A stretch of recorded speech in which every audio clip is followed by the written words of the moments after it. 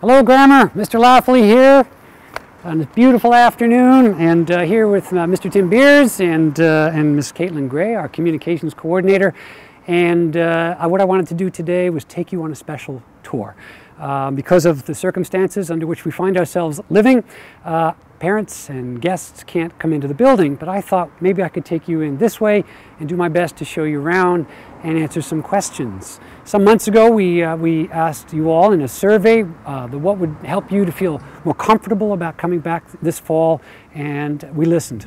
And I hope that what you see here in a few minutes will give you something to smile about, okay? So if you're ready to go, let's go inside and I'll show you around. So of course we've entered the atrium. In the morning, the prep school and the senior school will come into this space as usual. The middle school students will enter through the old middle school front door, and our littlest junior primaries will enter through the side gate as they did during the regular school year. Now, one of the important parts of our plan is to have a temperature check upon entry to the school, and so we have two systems that we're going to use. The first is just behind me. This is called a thermal camera. And as every one of us walk in through the front door, a temperature will be taken. And if that temperature is elevated, we'll have an opportunity to go to one of the infirmary rooms that I'll show you in just a moment to have a secondary check to make certain everything is okay. And then our little junior primaries will have their temperature taken by that wand every morning, and our middle school students will have a similar thermal camera take their temperature over on the other side of the building. We'll take a walk now to one of those infirmary rooms just so you can have a peek at what that looks like. Come on with me. So this is one of our infirmary rooms. We'll have a number of them through the building in case someone's not feeling well. And it's an opportunity, particularly in the morning, if a temperature is elevated, to come on privately inside, and we'll do a little temperature check with this wand. See what it looks like. Looks like I passed. We're good. And then in the event the temperature, of course, is high, we'll call home and mom and dad can come pick up the student. Sounds good to me. Why don't we take a walk into the prep school?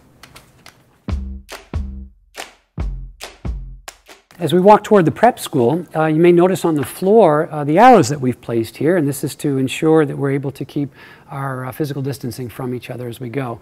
So what I'm going to do right now is I'm going to take you into one of the prep school rooms. Now, of course, we're still putting everything together, but I want to show you some of the new features that we've added for the school. So come on with me.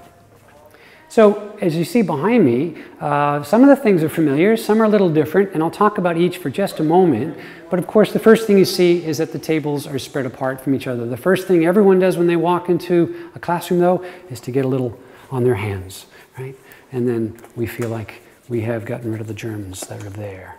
Now, you'll notice on each of the tables is plexiglass. Now, this is just the initial piece. In about 4 or 5 days, they'll be affixed to the table with brackets and some Velcro as well. And what this will allow is safe distancing and keeping those droplets from coming in contact with someone else. Ms. Gray just asked a very good question. Can we play outside? Of course! And at the teacher's desk is another piece of plexiglass. And this will provide that extra attention to safety that we want for everyone here. And of course, we have our masks as well as 2 different kinds of face shields that we're providing for all our teachers. So, as I said earlier, each of the schools will enter in a different way into Grammar. The middle school students will enter the old middle school door, and they will stay within this building for the duration of the day, unless, of course, they're outside on the playground. So let's take a walk inside and I'll show you a little of what's happening in here.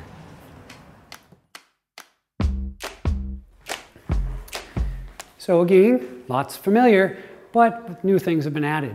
So again, a thermal camera takes a temperature check to ensure everyone is feeling well, big signs to remind us of how we should act according to our plan, and little reminders as well along the floor with the arrows.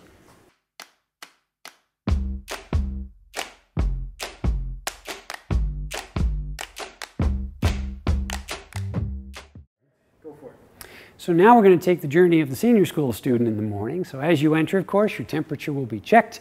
All is good. We're going to work our way upstairs.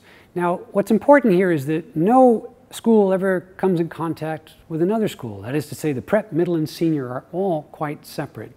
So why don't you walk this way and we'll talk as we go. You'll notice on the floor, again, an arrow to direct me and a reminder to please leave space. And there is still some furniture here, as you see, in the atrium. And this is what I'm calling the world's greatest staff room. So our staff and faculty have a place to sit and eat their lunch before going back to work. So follow me. So we're going to walk along the top of the atrium, and because senior school students will not be able to use their lockers, we're going to try to be creative about how their personal belongings might be taken care of. So to my right, you'll see, of course, coat racks, and the coat racks will be for our senior school students. Now this spot is one where typically you would have some prep school students down this hallway, but our senior school students continue on. So we want to make certain that there's a dividing line. And so we've taken the time and effort to ensure we've installed all the important reminders about responsible distancing as we go. So let's continue on upstairs. So now we're on the third floor, the remaining part of the senior school, and there's a good deal that'll be very familiar, but of course what we've added are those plexiglass dividers to ensure the safety of the students and the teachers.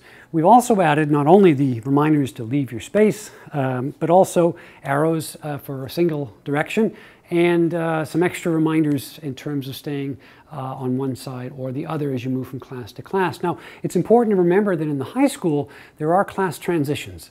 Now, we've organized it so there'll only be 3 changes in the course of a day. Students will eat lunch in the class that they happen to be in when lunchtime comes. And just as a reminder, when it's lunchtime, we eat at our desks, and then we ensure that we clean up afterwards. And, the other classes from grade 9 down are all cohorted, and that means once they enter their room, they stay with that group for the balance of the day, unless it's recess or it's time to go home. But otherwise, they stay safe by staying together. So we'll take a little walk down the hall. And again, you'll see lots of reminders and dividers and encouragement to always take care of each other. So one of the other features of the senior school, of course, is an appropriate study hall when you don't have class. And so what we've done is we've outfitted what you'll remember as the theater as our study hall. Let's take a look inside. And so the tables will be outfitted, of course, with the plexiglass that I've shown you in some of the other classrooms. Again, everything will be done by Friday this week, which is just about the time you'll be receiving this video. So at the end of the day, we have 3 distinct ways of students leaving the campus. The prep school parents, as has been indicated, will be able to drive into the parking lot here, into the driveway, and with a card and number system, they'll be able to indicate their child, and then we'll use a walkie-talkie system to deliver to the car. Middle school students will all be walked right off campus over to St. Mary's. They've been gracious about letting us use their parking lot, and middle school students can be picked up there. And then, of course, senior school students can arrange with their parents to meet their drives somewhere on the streets nearby. And that pretty well ends our tour. I know you probably have lots of questions, and I encourage you to reach out to the heads of school or to myself, and we're happy to answer all that we can before we start school on September the 3rd, and looking forward to that. It's been 6 long months since I've seen everybody, and I couldn't be more excited about everybody coming home again. So until then, and remember, always wash your hands. Life's a journey, so I've heard. Different paths, same